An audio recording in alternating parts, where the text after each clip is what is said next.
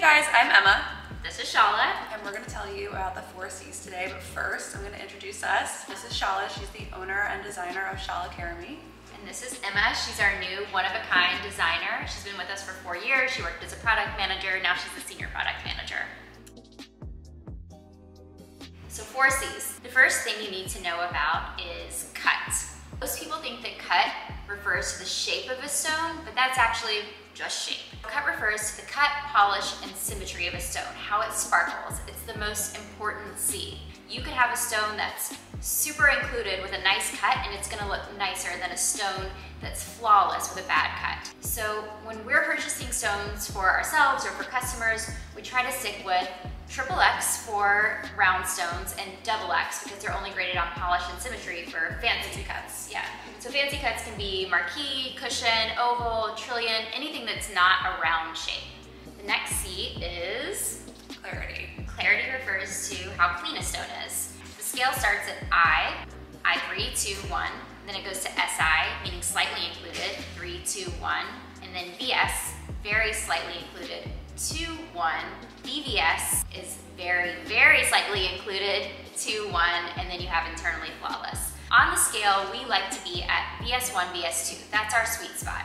It means it's gonna be completely eye clean, whether it's a brilliant cut or a step cut. Brilliant cut is like anything with a triangular facet. Step cut are stones like emeralds that you can kind of see right into.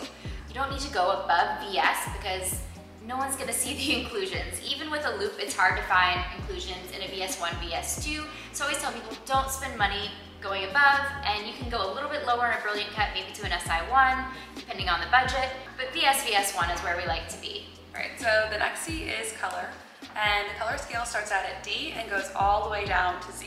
D, E, F is considered colorless, then you go into G through J, which is near colorless. And then after that, it gets warmer and warmer all the way down to Z, which actually becomes yellow at that point. And then after that is the fancy yellow color scale, but that's another story for another day. Our sweet spot is at FG color, and FG color stones you can set in any metal and they look great. And the good thing about getting an FG color stone is that if later in life you decide to reset that stone, or family decides to reset that stone in a white gold or platinum setting, then it's still gonna look beautiful. But if you want to save in this area of the 4 C's, then you can kind of adjust this. So if you do really want white gold or platinum, I would say going down to H is great. Anything above H is great. But if you are setting in yellow gold, rose gold, it's okay to go down to J, even K, depending on the specific stone, and you'll still have a really great stone that faces up very white.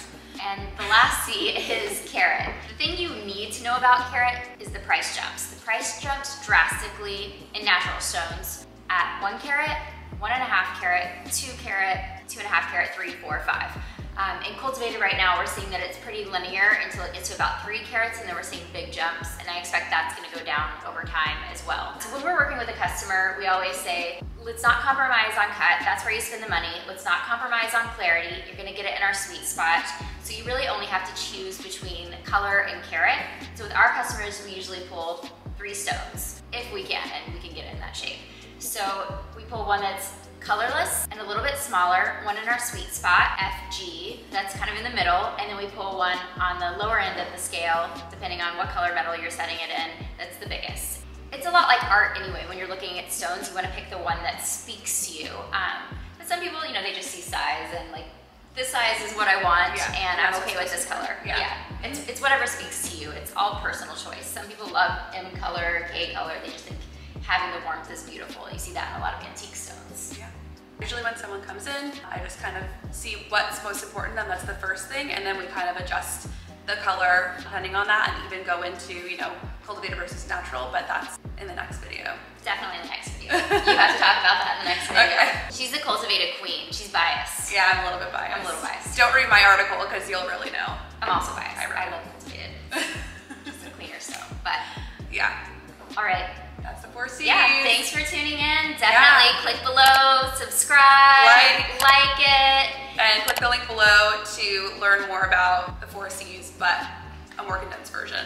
Bye guys. Bye.